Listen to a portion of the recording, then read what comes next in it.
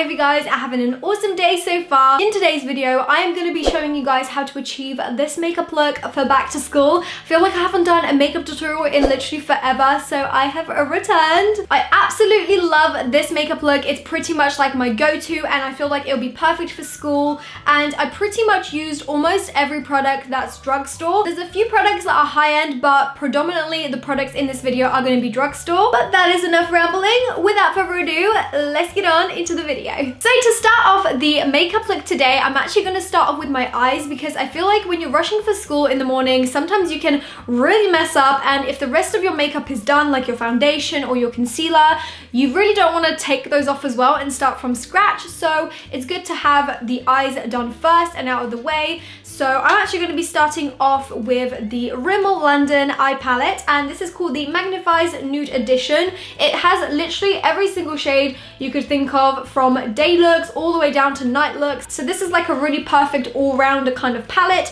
It's got lots of mattes, lots of shimmers, but today we're actually going to be focusing on the matte shades, because for school you want something a little bit more neutral and more natural looking. The first shade I'm actually going to take today is the third one here, and this is like the perfect matte shadow to use in the crease. I'm just taking that on a big fluffy brush and I'm just blending that into the crease. This is going to give like a nice subtle depth to the lid, and it's also going to make all of the other shadows blend in so much easier. I absolutely love these eyeshadows so much. There's literally no fallout at all, and that's exactly what you want from eyeshadows, especially for back to school, because you know, you don't want to be like faffing around with eyeshadows that are like falling all over your face. The next eyeshadow I'm going to take is this one here, and it's like a light brown kind of color. It's matte once again, so I'm going to pick that up on the same brush, and I'm just going to blend this further into the crease, but only focusing it on the outer corner just to give a little bit more depth there. We don't want this look to be overboard. We still want it to look quite natural and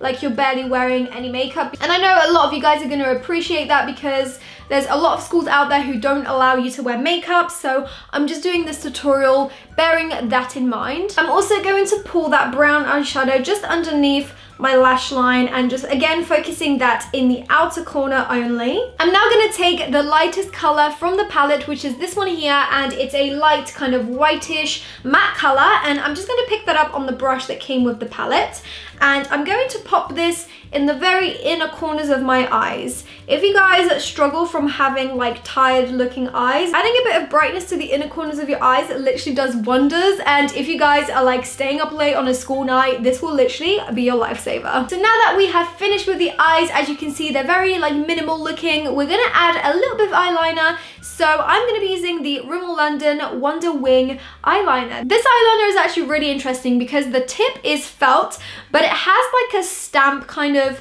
thing on the end. If you guys look up real close, you can see it. It basically allows you to create a wing much easier than any other felt tip liner. So what you're supposed to do is use the flat end of the eyeliner and just stamp that onto the skin.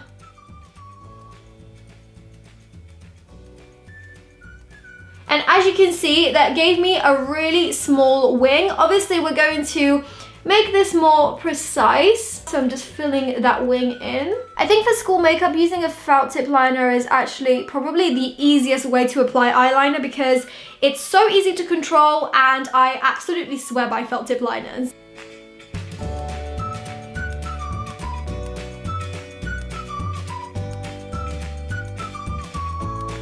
And as you can see, this is the eyeliner finish. You guys obviously know that I can't live without a wing liner, and I try to make it a little bit smaller, a little bit more subtle, so it's a little bit more wearable for school. And the mascara that I'm going to be using today is this one here, which is called the Wonderfully Real Mascara. This is perfect for those of you who want to achieve that false lash look without the lashes actually looking fake. I really love the wand of this mascara as well, because it really catches every single lash, even those tiny ones hiding in the corners. Look at them lashes. I absolutely love this mascara. It adds a lot of length and volume to my lashes, but without them looking clumpy. And I'm also going to add a little bit of mascara just on my bottom lashes as well.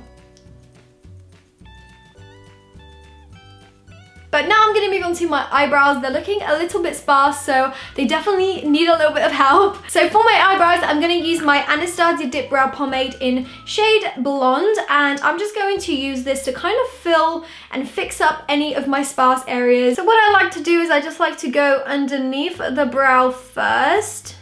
And then what I like to do is actually turn the brush vertically and just create little brush strokes to make it look like actual eyebrow hairs. And now I'm going to try and repeat the same thing to my other eyebrow. Now, don't be too disheartened if you can't get your eyebrows to match perfectly. Brows aren't meant to be twins, they're meant to be sisters. So now that my brows are looking nice and full, we can move on to my actual skin. So to begin, I'm actually going to be using this Anastasia Creamy Foundation Primer. You can use any primer from the drugstore that you like. These are literally a lifesaver. They make your foundation so much smoother, and I swear by primers. So I'm just going to rub that into my skin just to smooth it out and prime it for the foundation. The foundation I'm going to use today is this one from Nude. I've actually tested this out in a video before, and I actually quite like it at the moment. I've been really using this a lot lately, and it's a matte foundation. I'm then just going to use my big iconic face brush, and I'm just going to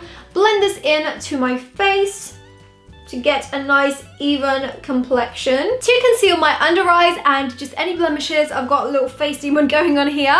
I'm actually going to use this Pro Conceal Concealer by LA Girl, and this is in shade Light Ivory. It actually has a slight orangey kind of tint to it, so it's perfect for your under eyes. Any orange tones in concealers really cancel out the darkness and the pigments of an under eye. So I'm just going to dab that on any blemishes that I have on my face.